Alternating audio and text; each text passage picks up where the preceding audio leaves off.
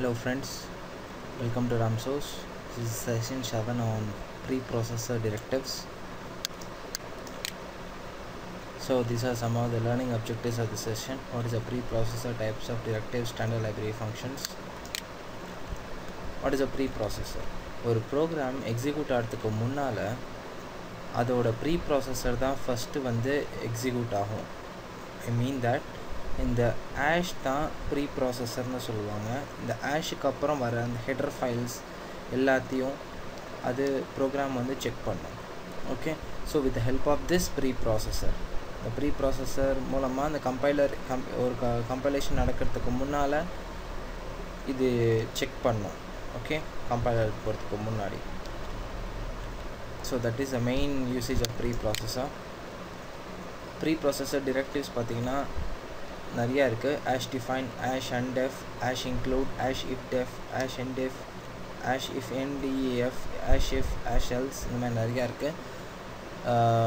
each one has its own functionality. ஒன்றா பார்ப்போம். types of directives பார்த்தீங்கன்னா hash define, hash include, hash undef.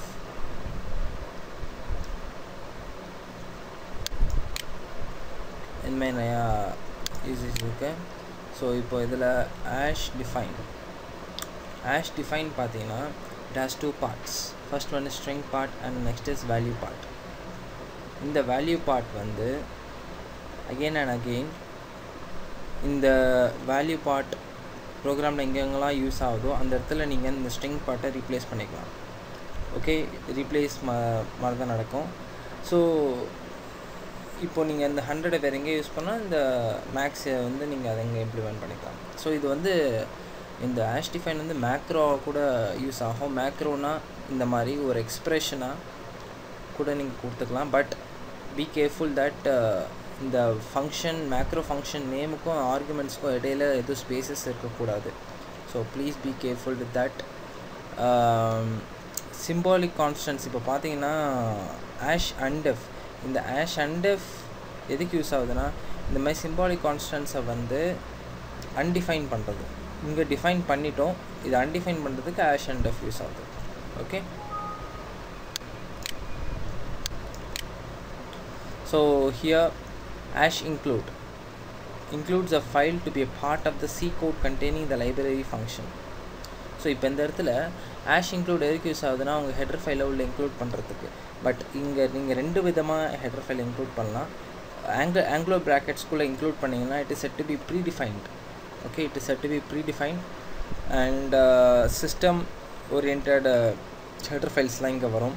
I mean that stdoi.h, console input output.h, string.h, அந்த மாதிரி header ஃபைல்ஸ்லாம் வரும். But இந்த double கோட்ஸ்குள்ளே வர header files எல்லாமே ப்ரோக்ராமர்ஸோட create பண்ண header files. Okay, for example any header file that the program requires ப்ரோக்ராமராக create பண்ணது. So இதான் main difference ரெண்டுத்துக்கும். Conditional compilation. இப்போ கண்டிஷனல் கம்பைலேஷன் பார்த்தீங்கன்னா நம்ம கண்ட்ரோல் ஸ்ட்ரக்சர்ஸில் இஃப் எல்ஸ் இஃப் எல்லாம் பார்த்துருப்போம். அதே மாதிரி தான் இங்கே வந்து preprocessor வந்து கண்டிஷனலாக கம்பைல் பண்ணுது. That's it. So in order to have a control of execution in those directives of preprocessor, இந்த இடத்துல நம்ம வந்து இந்த hash if, hash else, hash elif எல்லாம் யூஸ் பண்ணுறோம். ஓகே, இதுக்கு before going into standard library functions we'll see a program.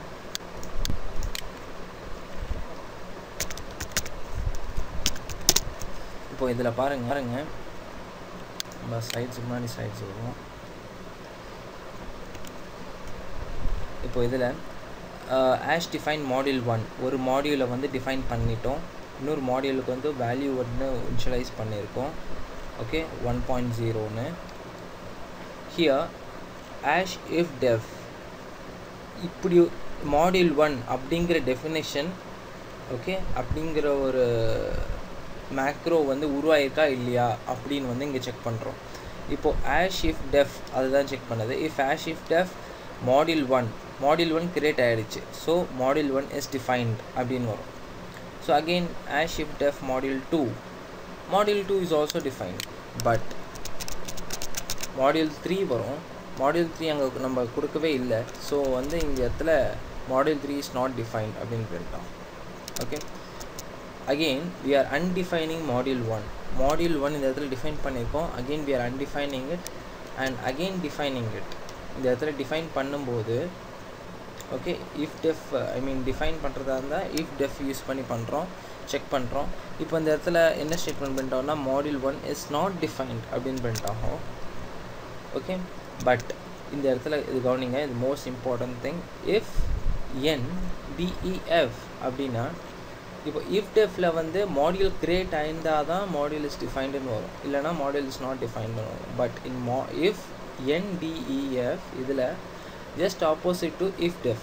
Okay, அதுதான் இங்க கொடுத்துருங்க, works opposite to hash if def. Okay, இப்போ இதுல module create ஆலன்னு சொல்லுச்சுல, இதுல module 1 is defined ன்னு காட்டும் because it just works opposite to if def. So that's it, we'll run the program. Okay, see here, this is what I said, module 1 is not defined கொடுத்துருக்கோம், but if n def ல module 1 is defined. Okay,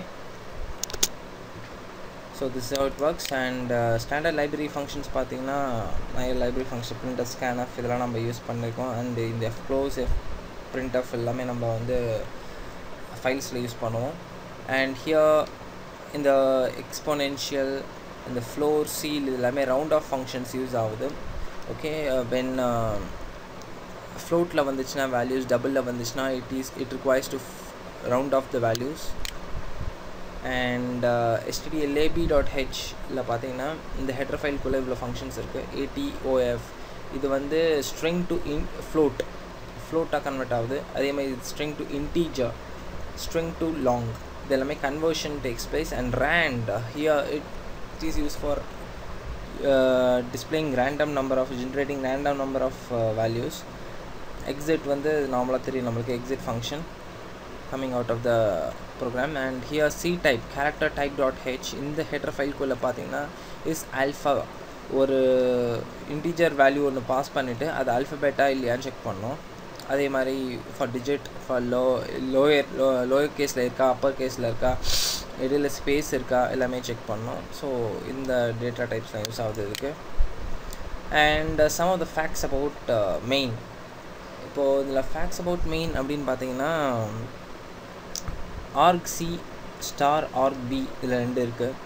argc அப்படின்னா argument count.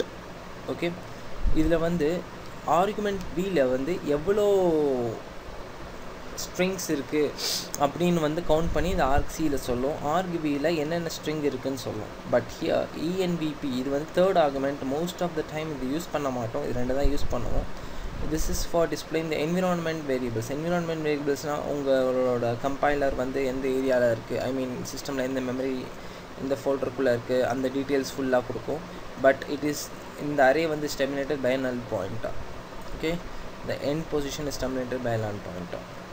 இதுக்கு ஒரு program பார்ப்போம்.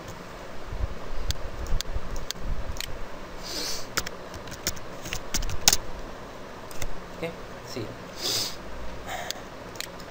int argc star character star argb.